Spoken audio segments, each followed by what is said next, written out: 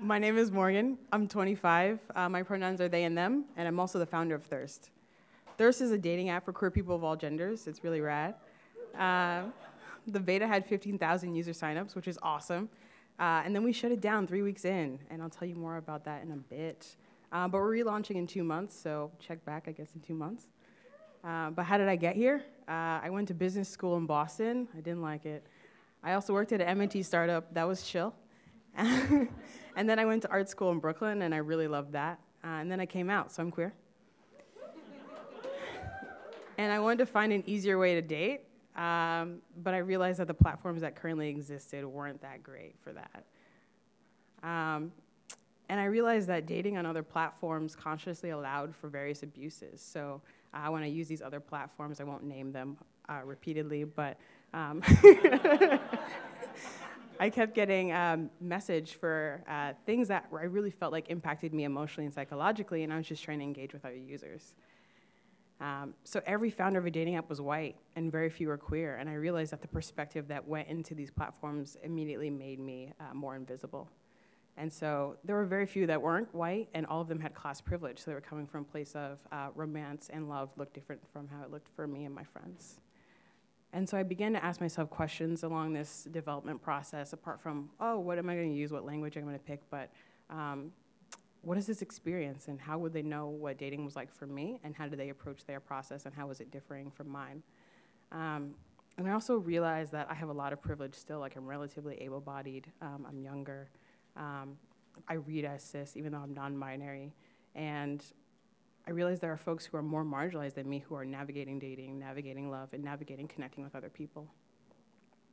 So I decided to build my own dating platform, which is ambitious, and my parents were like, what?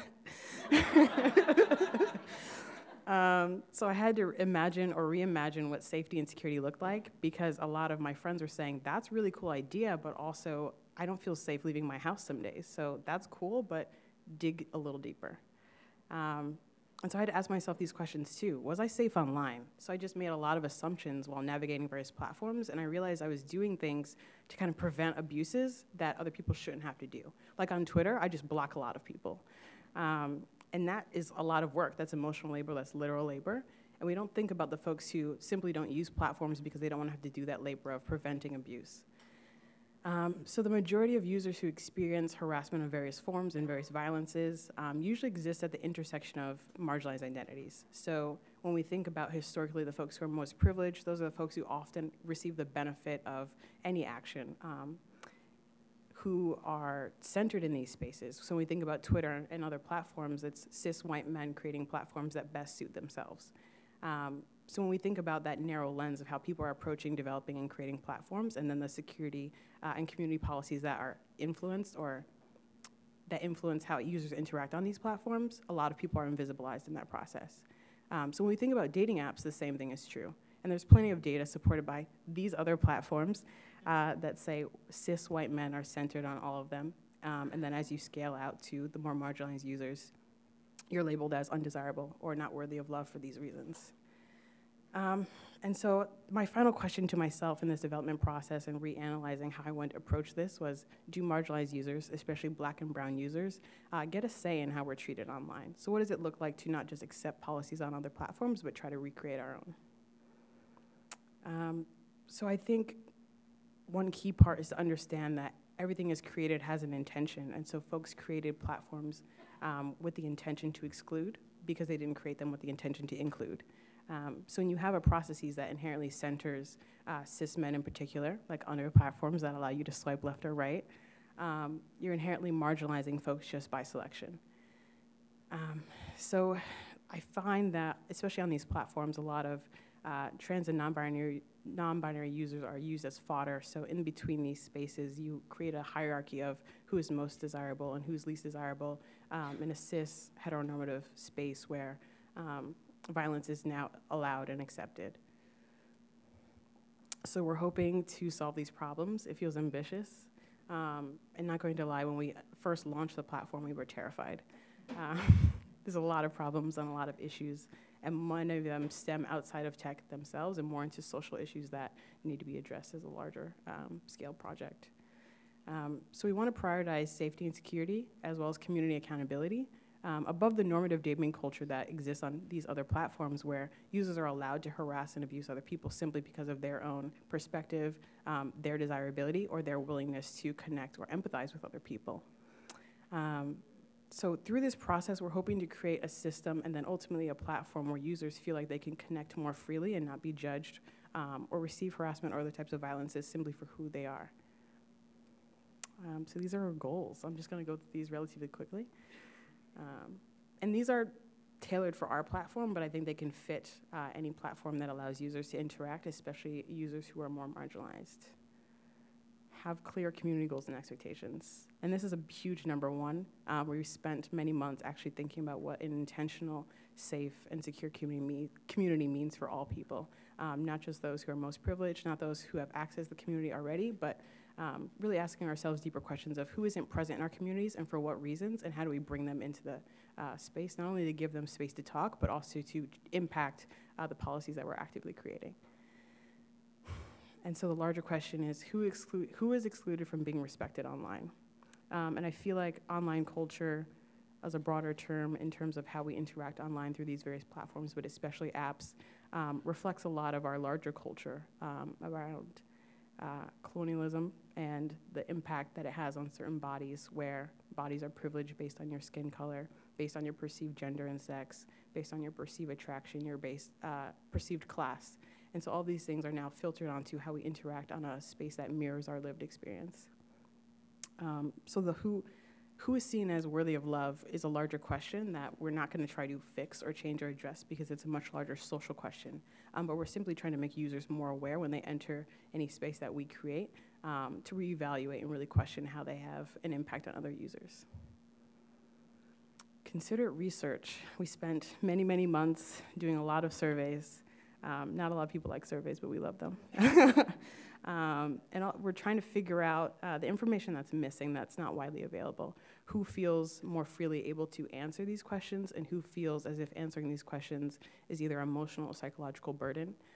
Who feels that maybe their answers, their lived experiences aren't as valid as others, and for what reasons, and how can we find that information? So it's different levels to that, because there's privilege in being able to give an answer. There's privilege in being able to share your lived experience, and there's also a lot of privilege in feeling like your lived experience will be seen as valid and true the first time. And so there's a lot of depth in that, because we realize a lot of the folks that we wanted to hear from, we might not hear from the first or second or even third time. So finding creative ways to really get that information that would best influence how we develop this platform was super important. So we spent a lot of time on that. Design shouldn't be oppressive. I learned a lot from a lot of friends around this one. I'm not a designer by any means. I struggle with a lot of UI changes where people are like, use more than one color. So this is going to be very colorful. I learned about that. But our beta screens were very, very basic, but we tried to have design preferences that reduced binary preference for certain genders. Like on other platforms, you have male, female, and then you scroll down to other, and it allows for that designation, but that experience inherently allows folks to other themselves, and that might be emotionally oppressive for a lot of folks who are saying, I'm not gonna go that, I'm not gonna other myself on a platform that forces me to pick a box in order to be included. So every design choice really does have an impact on the user, from something as small as how do you designate someone, what is the list in which they are listed, the hierarchy of which they're listed, sorry, and just really thinking about the impact of what matters most, what matters least to me, and what is my perspective going into that decision. Preventing doxing and user identity theft. This used to keep me up at night. Thinking about when you're storing user information, many of the profiles were unique. So we got a lot of emails from folks saying, I've never been on a dating app before. I'm thinking about using this one. That's actually awesome and terrifying. You're now wondering about the lengths in which certain communities will go to kind of expose databases, trying to find out information, try to cross-reference from various other profiles. And then we realized we had a much larger issue where we had to create not only just a policy, but a protocol for actively encrypting data, figuring out different services that also had great privacy policies and security policies in place. I mean, security in itself is a mess, and a lot of people are being exposed and exploited, but we're trying our best to really be ahead of the curve and make sure that users feel like when they sign up, they're with people who care about their information. dedication to constant learning and improvement. So this is a big one for us. When I first started, I actually had no idea that these problems would even exist, and that's evidence of my own privilege too. I just wanted to create a platform to connect with other queer people because I was like, that sounds awesome. And then as the harassment and violences kept manifesting, I realized it's a constant process, it's a constant battle against the very suppressive forces in our world that try to indirectly and directly impact users who are navigating all platforms, regardless of which ones they choose. And it's our job to kind of create that bubble of a safe haven for folks who kind of want to change that, whether in its temporary space or just in between users, kind of redefine what living and loving and connecting means for them. And ultimately, love can take many forms. And so we realized at the end of our process, creating a space that's both safe and secure is super important because it allows people to fully be themselves. When you feel like you're being seen and heard, then you allow yourself to be fully present. You can express yourself, and then that allows for connections that simply haven't happened before. We're really entering a new era where a lot of users are saying, I can be myself, I can be validated in my identity, I can have my pronouns respected, I can also now look to connect with other people in any way on an online platform. And that's what's really exciting for us ultimately, is like creating that safe space, hopefully, so folks can just be themselves and find the love that they deserve. Thanks.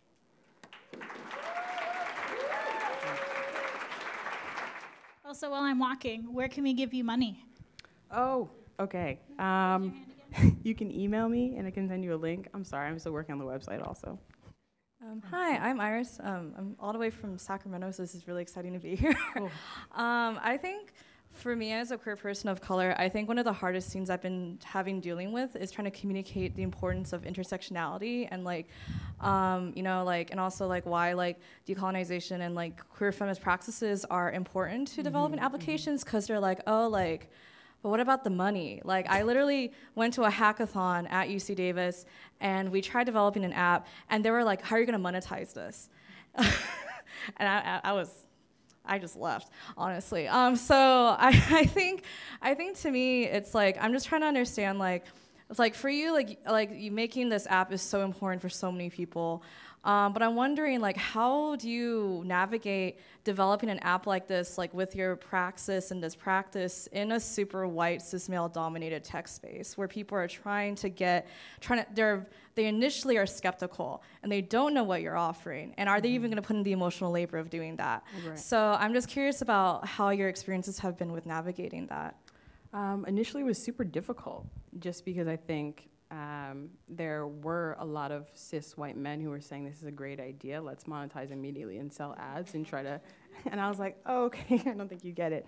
But I am just really thankful for the community I've found, especially here in the Bay Area, of just a lot of queer developers, a lot of developers who are Black and brown and have the same radical perspective, I would say, who really are supportive and help me with just connecting with people who would either support us long-term or short-term, and then just meeting with folks who really got it. So I think having hope that there are people out there who do understand and do have influence to kind of make things happen. Right now we have a ton of mentors, a lot of support, a lot of advisors, a lot of people who do code reviews for us, which is really nice. We have a lot of VCs interested who are queer women, which is really rad. A lot of Black and brown folks who are like, I'm here for this. And it did take many years, at least a year and a half, to find those folks. But it is happening, which is really exciting. I didn't think so. I thought we were gonna have to sell to Match.com. So it's been really nice to find that community. It just took a lot of digging and a lot of asking and a lot of tweeting to really just reach out to folks and have folks reach out to me as well. Okay, so I think this is really cool. I'm queer, and I've been working in security and privacy for a year and a half, and security for longer than that. So this is really awesome.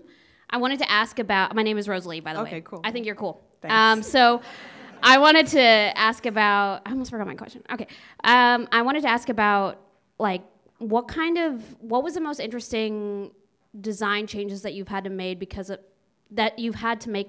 security and privacy, and did you have to think about and implement any kind of like community vetting, digital community vetting, to keep to keep people safe from those who would harass or otherwise like try to out people or whatever it is that they want to do. Yes. So our first design choice was to remove location, which is ineffective for quick matching, but ultimately we didn't figure out how our data was best stored, and so we just didn't want to have a lot of location information available for users who were more marginalized and felt like they were making more available than they wanted to. So while we were figuring out how to best manage user profiles, we were kind of removing things as we went along. And also, I feel like design-wise, we tried to allow people to upload photos that weren't used on other profiles.